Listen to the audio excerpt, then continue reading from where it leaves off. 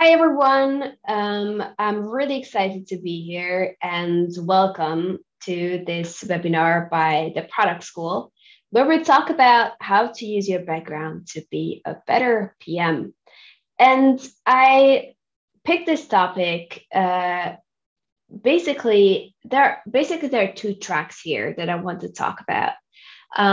One is I hear people, specifically people who want to get into product management. And I hear so many people talk about kind of their backgrounds in a very incoherent way. I often see people seeing their background filled with the twists and turns and detours as something that is a disadvantage. I think that there's still a notion out there that there's like a very direct route into product management, which is through a technical role, which is so not true. You probably know this. There's so many really great talks about this out there, really good articles too, that's really, really not true.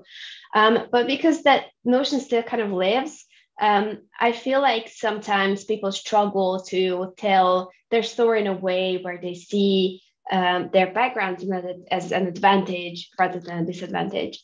And I want you to learn how to see it as an advantage because it is. It's going to help you so much in your career as a product manager. And then the other track is that I really believe that understanding and storytelling, the two core pieces that we'll discuss today, are the most important skills for a product manager. So mastering this at a very early stage in your career, or really at any stage, just growing it and nurturing it will help you so much as a product manager. So let's dive in. But before we do that, I did not forget to introduce myself. I kind of wanted to take this as an opportunity to already maybe show you a little bit about how I stitch my background to be a coherent story, because I have kind of a little bit of a complicated background as well. And I talked to a lot of PMs who share this experience, that I feel that I did not know what I wanted to be when I grew up. And I had many interests in many different things. And I saw that as a really big disadvantage compared to, my buddies who knew exactly what they wanted to do and they just went for it. They were really determined. There was only one thing that interested them and they went for it. And I've always looked at that and thought that it's something that I should feel, but I don't really have it. And I had to wait until I got into product management to understand that it's a really useful thing to have multiple interests as long as you learn how to use them and how to talk about them. So I am currently a product manager at Spotify, where I work at the creator side of the business. I basically work on products and tooling for labels, and I absolutely love it. I think it's a job that's very well suited my profile. I work on customer user facing products, and it's in the music industry, which is a crazy place, but I absolutely love it. And I spend my time and my background is around a lot of musicians growing up and when I was a teenager. So this also very well suits my interest too. Before Spotify, I worked in Amsterdam for a startup called Impraise. This was a B2B SaaS startup, and I got into product management there. I started out in customer success and customer support, and that whole experience was really important for me to develop that core understanding for user problems, basically. And to this day, I really recommend all product managers, wherever you start working, spend a day or two in with your users and your customers if you can. If you cannot, then spend a little bit of time with those people who are in these customer and user-facing roles. You'll learn so much, and you'll be able to put yourself in the shoes of your customers and users so much better. But also this experience at a startup really taught me how to work with different parts of the business. It taught me how to prioritize, because there's a lot of prioritizing going on in the startup that doesn't really have resources, and many more things that that nurtured me and grew me, or kind of like sometimes I feel like rocketed me to product management. Before that, I co-founded an organization that offered psychological services, so counseling, coaching to organizations and individuals, as well as schools. We had like group sessions, and our mission was to make mental health awareness and coaching and help very accessible to people. And kind of make that part of people's lives. That experience was amazing. I think it came very early in my career, but it helped me to understand the struggles of entrepreneurship, and to, I mean, you'll not prioritize more than when you're running your own business. You'll not feel the pain, to the day of the day-to-day more than when you're running your own business, and you're not wearing as many hats as when you're running your business elsewhere. So I did a lot of the branding, the design, obviously a lot of the business facing problems that we needed to solve, and then at the same time I worked as a psychologist, and worked with clients a lot. And my background is in psychology. I graduated in Hungary as a psychologist, and I worked with clients and started my career there. Psychology is one of those things that are very easy, I think, to position as a kind of a highway to product management, because it will teach you how to talk to people. It will teach you how to empathize a lot with your users and customers, and to kind of have that curiosity as a mindset and to relate. So that was a very relevant experience for me leading up to product management. But I also had a detour to art school. I studied as a photographer for 2 years. And while I think that that's a good example that someone could see as, okay, that was 2, maybe wasted years, but I don't see it that way at all. It helped me to develop a lot of my kind of visual, my visual culture, basically, and it helps me to see details. It helps me. It gives me an eye for composition. So I think this specifically is a good example of how to stitch that into your story. Something that is maybe at the first glance it doesn't really belong there. And in my free time, I love reading. I am obsessed with cycling. I also built a track bike. I'm sailing in the summer. I am super into music. I love independent movies and also photography, obviously.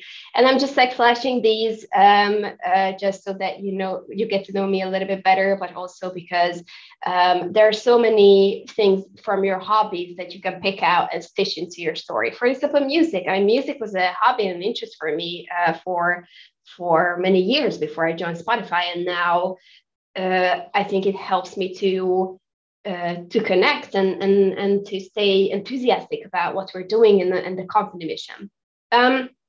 So I think that your story and the data points of your story can come from very many and sometimes kind of unexpected places. Do not be scared to use these from wherever it comes from. It's all part of who you are, and And, if there's like one core message here that I want you to understand and grasp and really connect with is do not feel like anything is wasted. Try to use everything that you've done in your career and your life and your education and your experiences. So obviously, we'll talk about how to wrap your story up, and then in this example that I just gave about my story, I did that in a way that I kind of understand who the audience is. I mean, obviously, unfortunately, you don't sit in front of me so that I really see who's really listening to this talk. But I suspect that you want to understand my career and you want to know how I got to work at Spotify. So that's kind of the story that I picked out and assembled here. There are many other things about me that I don't think is relevant right now, but in other cases, I would be able to use them. So very important point to understand who your audience is and kind of put your story together in a way that it tells some information that's relevant to them. Cool. So I mentioned that the two core pillars that we'll discuss today is understanding and storytelling. And then obviously we'll talk a little bit about how to apply all these things that you've learned. What are the different areas where you can apply understanding and storytelling? So let's dive into the understanding part. Why is understanding important? You might ask. And this wouldn't be a serious presentation if it didn't have a serious quote. This one is from Socrates. To know thyself is the beginning of wisdom. And I honestly, truly agree with this. You cannot work with things that you can't understand. And you definitely cannot sell something that you don't understand. So when we think about those two tracks, so one, when we said that we're going to focus on people who are starting out in the product management career, and then people who are already in there, and it's, they can use understanding and storytelling to strengthen their skills. This is more relevant to maybe the first group when you're telling your story to a recruiter, for example. If you don't understand your story, if you don't understand the different elements of it, I can guarantee you'll get a question about your background, especially if you have a colorful background. And that's basically a ball that's like thrown up in the air for you that you can grab and say that, yes, that I did that because of this, and I learned that from it. And I think it's a brilliant and effective technique to using when you're applying to a job. And so let's talk about how to practice getting this understanding. I'd like to really dig into first and foremost into your values. And I say this because our values guide us and help us to understand who we really are and how we behave in different situations and what's core and important to us in life.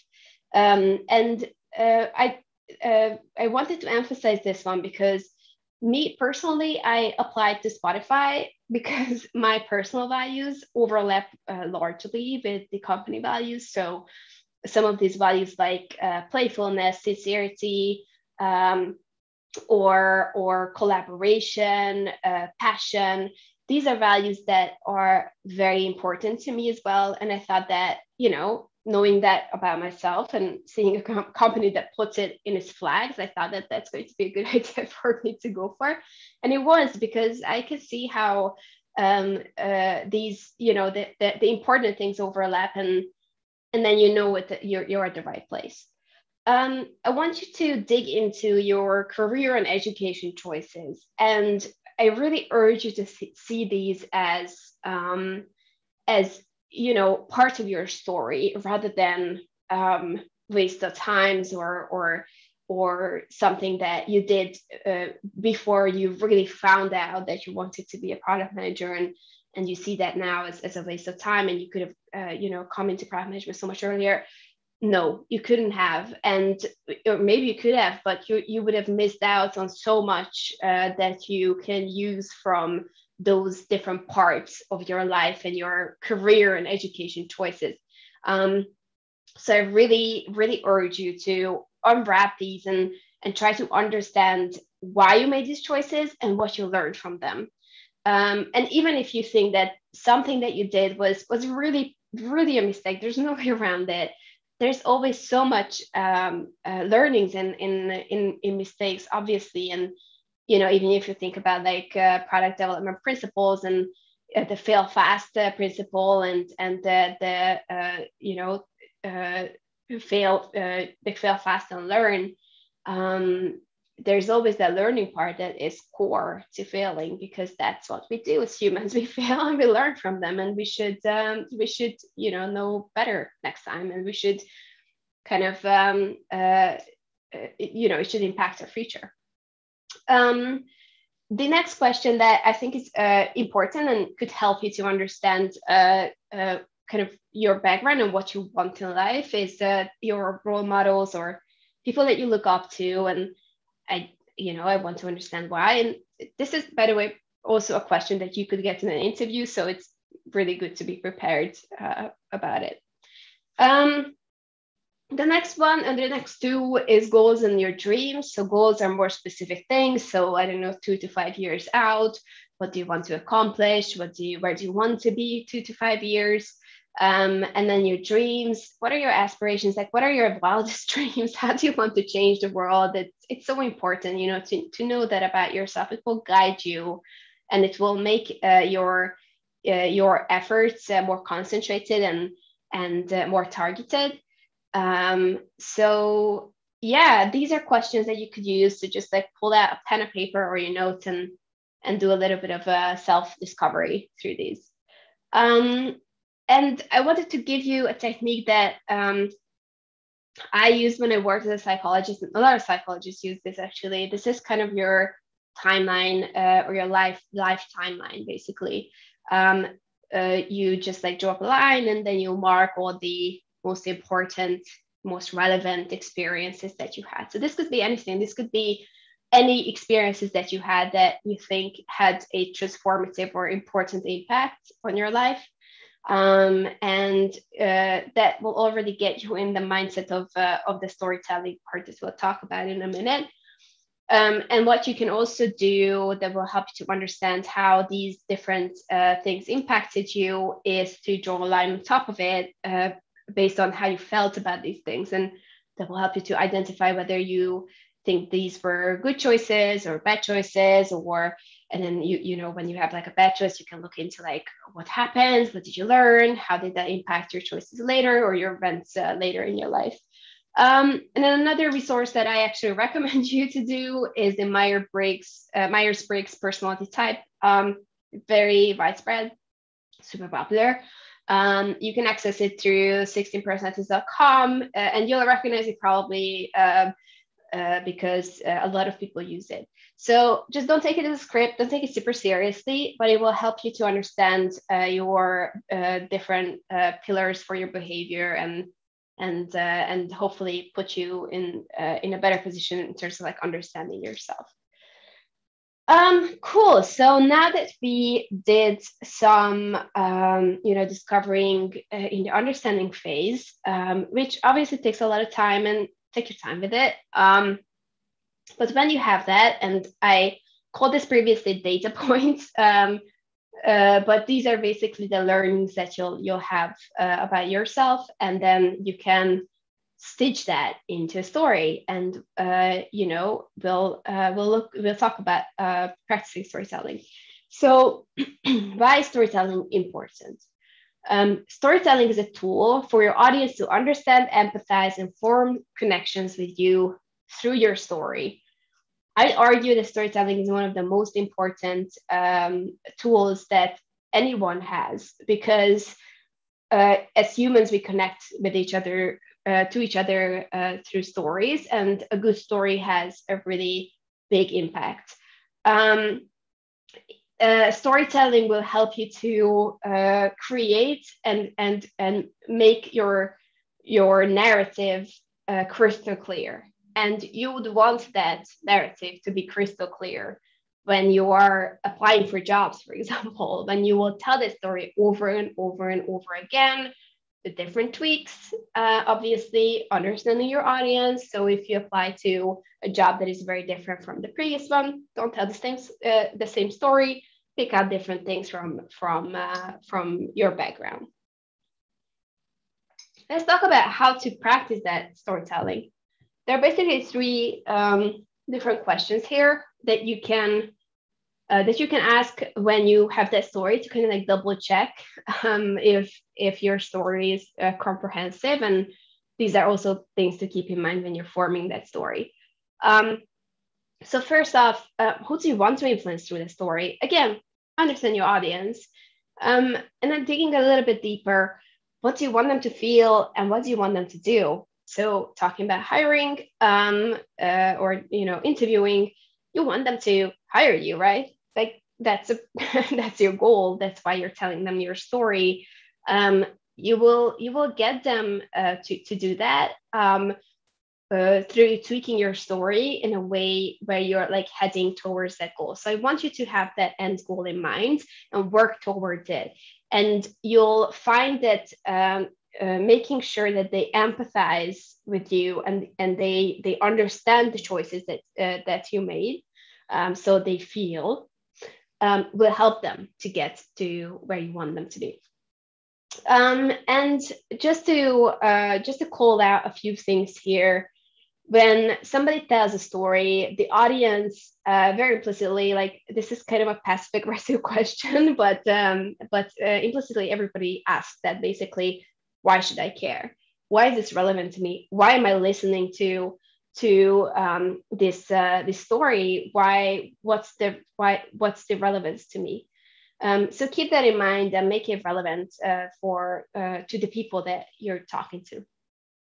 And I think that this is one of the hardest things to do, is to simplify and make your story clear. And you'll probably need to do that over and over because simplifying is one of the hardest things to do, because you have to cut things out of it. You'll have to make sure that it's not bloated, it's straightforward, it's simple to understand, it heads towards that goal that you want to achieve. It's a lot of work, and don't be scared if you don't get it right for the first time. And you don't need to have like these super well prepared like stories that you can pull out, but it's good to understand these like tracks that you tell your story or using, or kind of like on these tracks. And I want to stop for a second here and pull in the other track that we talked in the beginning about, which is skills that you use as a product manager. So I dared to say in the beginning that understanding and storytelling are two tools that product managers use a lot, and that one of them or two of the most important tools of a product manager toolkit. And I'd like you to think a little bit about how you can use storytelling in product management, or what are the areas that storytelling is being used in product management. And if you think about something like a strategy, or heading towards a vision, or maybe putting together a business case, maybe a data story, understanding what you're trying to tell, or how you understand the data and what the data tells you, that's a story. Or even like a good product brief is a very well written story. There are so many core moments when you'll use storytelling, or you already use storytelling in your career as a PM. And perfecting them and perfecting these like understanding and storytelling capabilities will help you to be a better PM. So talk about this a little bit when in this section, which is talking about applying what we've learned here. So again, just iterating on the track number one, when you become a PM. So when you apply for jobs, you'll use storytelling, and you should use understanding to form those stories. I also think that it's a very useful technique to identify the blind spots and kind of the growth opportunities in your career. And really having like a 360 view of your story and your career and your entire like life, leading up to this point when you really just want to be a PM, will help you to identify that what are the areas that you still need to develop in. And then the last one is when you seek mentorship, I really urge you to reach out with a clear goal in mind. I get a lot of questions, and a lot of people reach out to me asking for a chat or just asking for mentorship, and I always challenge them to really tell me what they want to get out of it. This will make it so much better for you, and I would even think that you will get like more results when you reach out to people asking for mentorship, when you tell them what you want, how you think your story is developing, what are the parts in your story that you think maybe touch or is relevant to that person that you're asking help from, and what do you want to get out of these conversations with them. And then the second track, which is when you're already a PM and you want to use these skills, I'm 100% sure that this will allow you to become a better PM, and you will be a better product if you master the skills of understanding and storytelling. So the understanding, I call them muscles. So the understanding muscles you strengthen and you use a lot when you want to understand core user needs, when you want to empathize with your customers, when you're really getting in the shoes of your users. And that is a crucial number one rule in order to build good products for your users. So a lot of resources out there talk about this actually, so I don't really want to get into it, but for example, the Brilliant Jobs to Be Done framework, when you're really mapping out user needs, user pains, user jobs, like these are all relying on that empathy that you will need to have, or you need to have as a PM. So practicing the understanding at such an early stage in your career will help you so much to be a better PM and build better products. And then on the other hand, the storytelling muscles you'll use, as we mentioned, the strategy or getting buy-in from your stakeholders or your leadership group.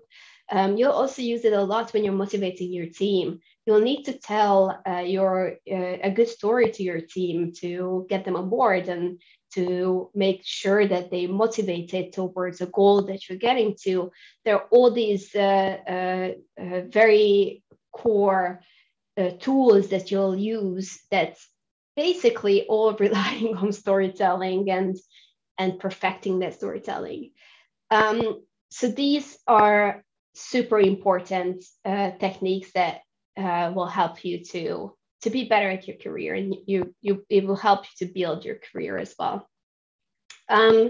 So I just wanted to stop for a second and talk a little bit about imposter syndrome. And in case you haven't heard about it, just Google it. Imposter syndrome is when you feel that everybody around you is more capable and they know so much more about something than you, and you are just an imposter basically among them. And it's I think that more and more people start to talk about it, but it's still not that so much out there. And I will want you to know that everybody feels imposter syndrome at one time in their career, at least one time. And so I just wanted to share that understanding and storytelling helped me a lot when I try to fight imposter syndrome, because it helps me to kind of get my strong footed, like that solid foot on the ground, and to understand that this is my story. It led up to this moment. These are the things that I can use in this role. These are the learnings that I have. And these are the things that I still don't understand, and that's okay. I can talk about this to people and get mentorship and be very specific what I want mentorship about.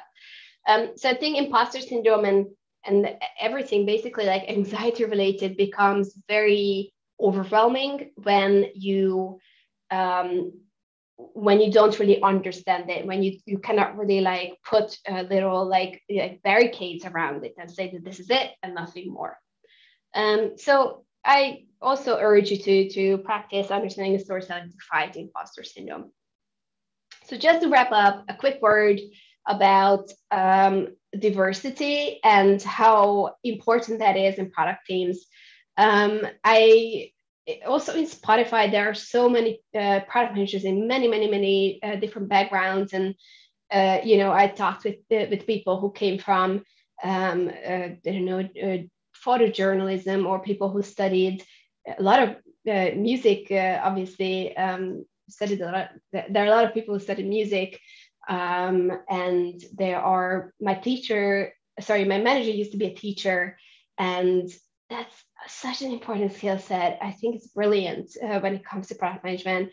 There are so many different backgrounds, and I want you to know that will help you to build better products and to use that kind of team knowledge to have different perspectives and utilize those different perspectives and really just like talk to people, listen to their stories, because everybody has a unique story. And in product management, that is such an important background to have, and urge people to share their stories and share how they use those different skills that they gained from those like very colorful backgrounds. So thank you so much for listening in, and I hope you found this useful. Again, just understanding storytelling and practice, and this is going to be great for you and your career. Thank you so much.